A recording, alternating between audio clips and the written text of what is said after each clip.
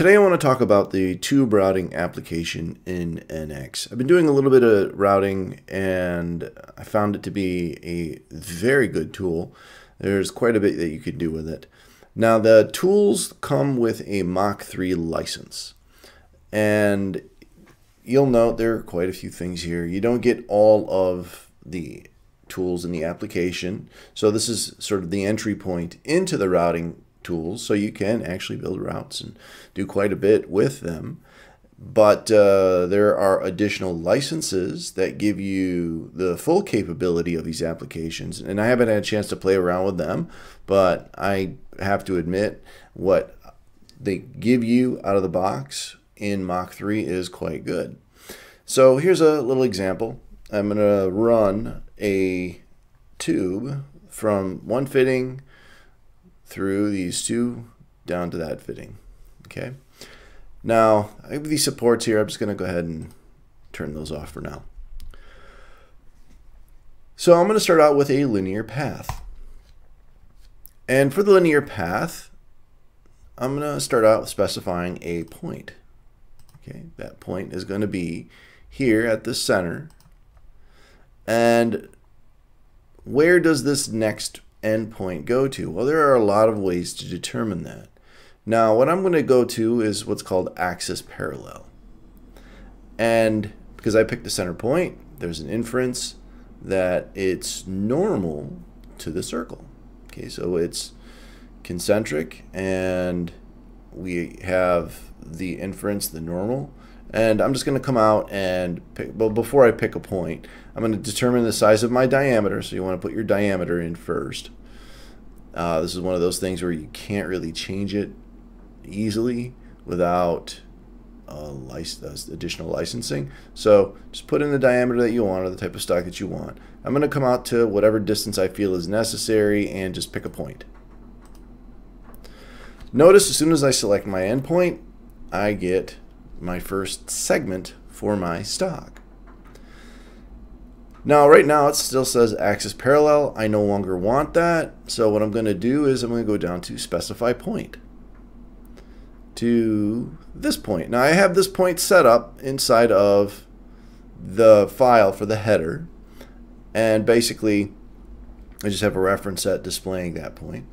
Now as soon as I select that next point, you'll note that it puts in the default corner. There's a corner setting that you have in here. It's called assign corner, which I've set, and you can go back and make modifications to that. It's one of the things you can't change. So it automatically puts that corner in for me.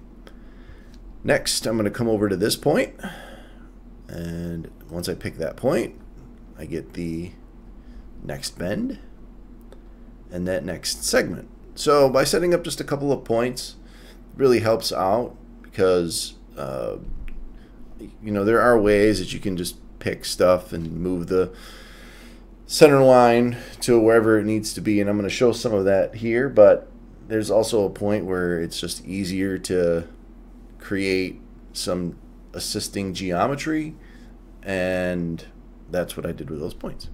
Now I need to take this, come out, down, and over. Now to come out, what I'm going to do is I'll just align it to the top view here. I'm going to change this and say axis parallel.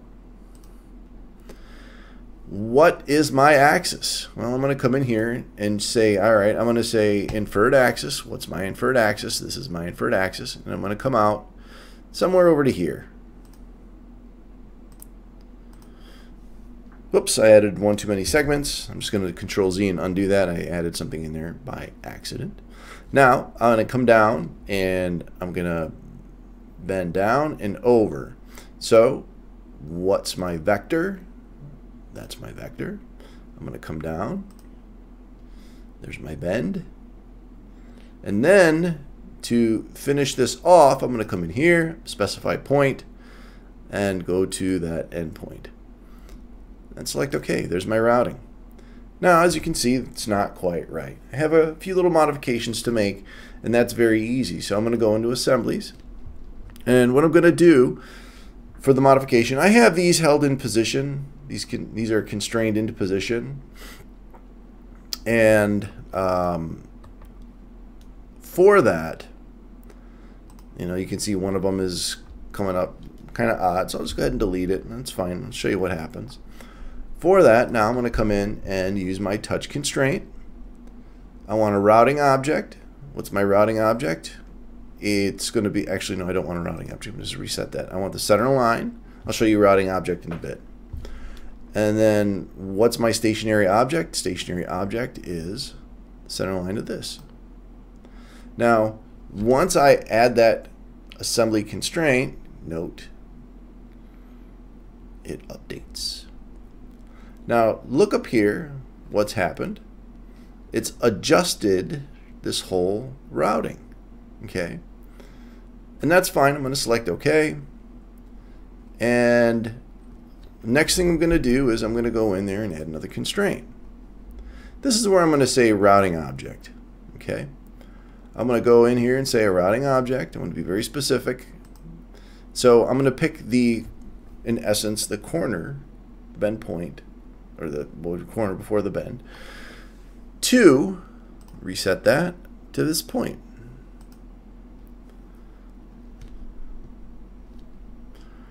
Okay. And I'm going to apply that. Actually, I'm going to say OK. Now the next thing I want to do is I want to change the angle that this is sitting at. And the angle that I want is going to be perpendicular.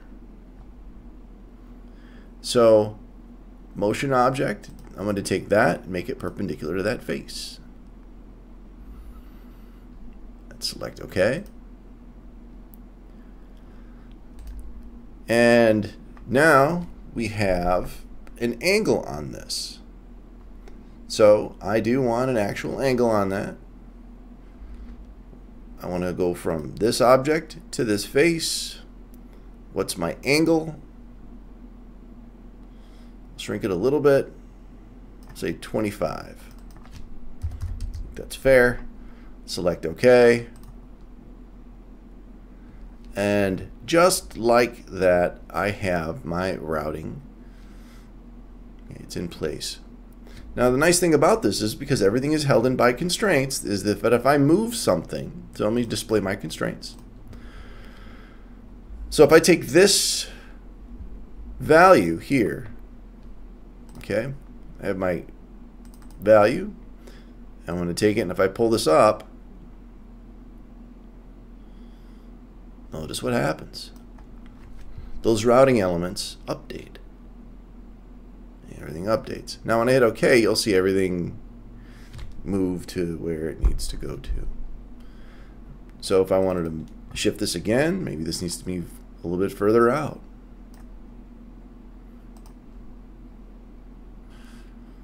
Okay. Or somebody says, well, you know what, I want this bend over here to be a little bit bigger. I can go in here and say, there's my assign a corner. I'm going to pick my corner routing object. Right now the ratio is 2 to the diameter. Maybe I want that at 3.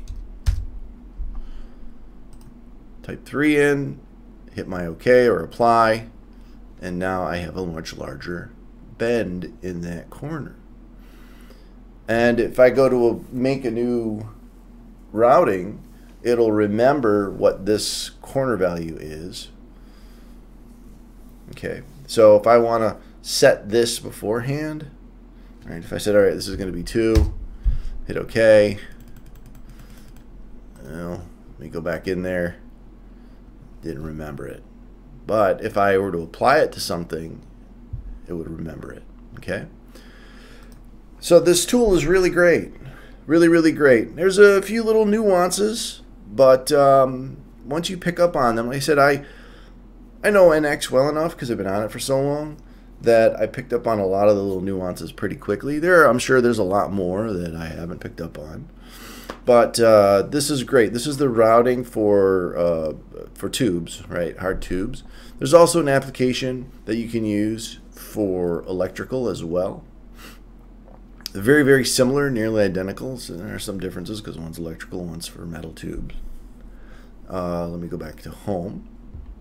And something else that I've done, because these points are in certain position, we double click on my cover here with the header, and you note I have these datum planes. These are offset.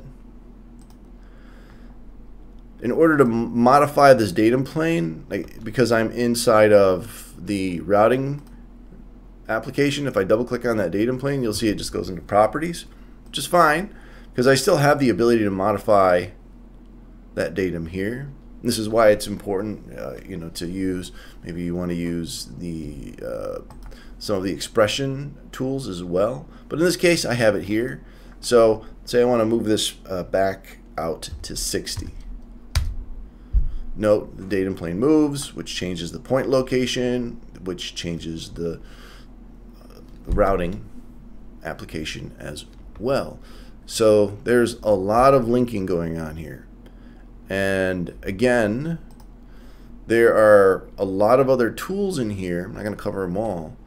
You can divide segments and add additional runs and do all sorts of neat stuff that are extremely powerful. But again, some of the functionality is not available, like run navigator, stuff like that. There's no, actually, let me go to application here, go to my run navigator. You'll see, all right, there's my run. What do I have? Nothing navigator, because I don't have anything really set up. Other applications, right? I got merge stock, edit stock character, can align stock, upgrade stock. So let's say I wanted to replace the stock. All right, I have part numbers, so on and so forth. There's my value. All right, select all, check unset. Can I find characteristics? Well, I don't have that library set up. I haven't gone through and done all the extra work, so this is not going to do anything for me. Okay, so if I go in here and say edit stock, you see I can't.